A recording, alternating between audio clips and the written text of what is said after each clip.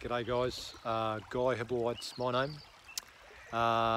We're a chicken meat producer from Somerton in New South Wales, 40 k's west of Tamworth. I just thought I'd give you a very quick video of what's happening with water at the moment. We're about to have the river temporarily weed 70 k's upstream to guarantee the town water supply of Tamworth, some 50,000 people. The river behind me is, well, it's a river, but it's a bit of a trickle, bit of a stream trickle. As you can see, that's about as good as it gets these days. Chaffey Dam, where this is fed from, is 21% today, the 18th of September 2019. So I just thought I'd do a diary of the demise of this river and what it's going to mean to producers and farmers downstream. By wearing this river, it means that not only is the river cut for high security users, because the groundwater the general security users out of the river have been cut to zero. The high security users out of the river are at 49%, of which there are very few. And what that'll mean is the river feeds into the groundwater system, and obviously people have bores and wells along the river. What that'll mean is those bores and wells are going to dry up at some point in time after this river is weed. So November 30 is the date this river is going to be weed. 5 to 10 days, possibly longer after that, this river will stop flowing altogether. Then what will happen is the groundwater will cease as well. Cease flowing into the wells and bores that are all the way up this river. What that means is businesses will come to an end. They'll put off staff. You've got feedlots along this river, you've got dairies, you've got chicken meat producers. I know I'm going to leave someone out, but I don't mean to.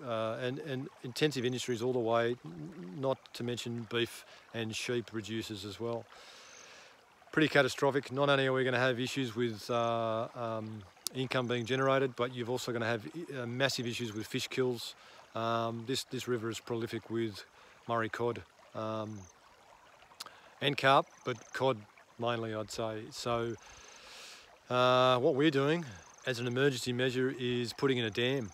A dam will be built starting tomorrow, and we will try and pump out of our groundwater system into that dam to guarantee ourselves 12 months supply of water, which is an emergency measure, but something that we've got to do to keep the doors open to the farm. Our farm produces about 2.5 million chickens a year for Steggles. Steggles supplies Coles, Woolies, all the major supermarkets, quick service restaurants, KFC, a whole range of supermarkets. So hopefully we will be able to continue going on, but we've had to take these measures to try and keep the doors open. Obviously putting in dams and infrastructure is not cheap, so we'll be bearing that cost. But I just wanted to highlight the issues to our city friends that there are some massive issues with water across New South Wales. We're not the only ones, but I just want to highlight the fact that as a country, and specifically in this area and others in New South Wales, I would just love to see the people sitting down and starting to talk about, water again, and dams, and the harebrained ideas that were brought up once upon a time to divert rivers, coastal rivers inland, without any issues obviously on those coastal towns. To be able to utilise those rivers that are flowing out to the sea just makes a hell of a lot of sense.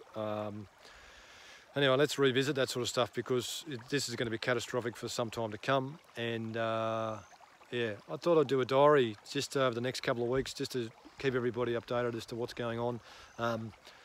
Yeah, just give you a bit of a feel for what's happening in the bush. I'll keep you updated. Talk soon.